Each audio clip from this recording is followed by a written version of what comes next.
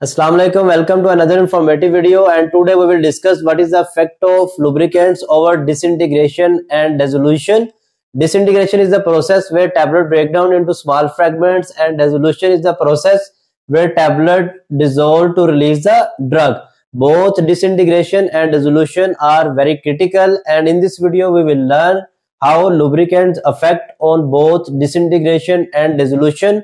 If you want to learn more details of disintegration and factors affecting disintegration, the link of video is given in description. You can watch the video and can also read the article. So let's start our video.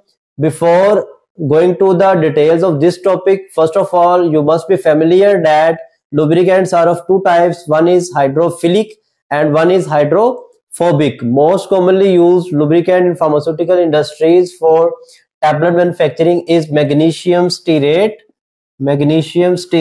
which is hydrophobic. We know that hydrophobic repel the water, so we will discuss how this repulsion affect the disintegration and dissolution. We know that we add our lubricants at the end of blending process, and suppose these are granules. When we add lubricants like magnesium stearate, it form a layer around the granules, and when these granules are compressed to form a tablet, we have a strong covering of hydrophobic lubricant around each granules. So when this tablet come in contact with water, the water will be repelled back and its disintegration time will be prolonged. Mean if disintegration time required is 5 minutes, it may be exceeded to the 30 minutes. How this will occur?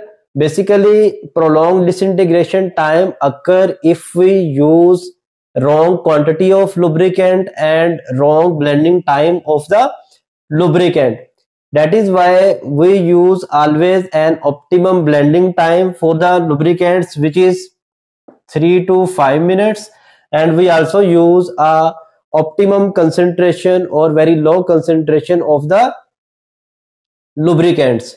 If we increase the mixing time for 15 to 20 minutes, or we increase the concentration of lubricants, the layer formed around each granule will be very strong, and this strong layer will result in water repulsion, and as we discussed earlier, our disintegration time will be prolonged. When disintegration time is prolonged, the dissolution profile is also low, and it is the major drawback of the lubricants, which is seen in case of hydrophobic lubricants over the tablets when we use wrong blending time and wrong concentration of the lubricants. That is why always use the optimum concentration and optimum blending time.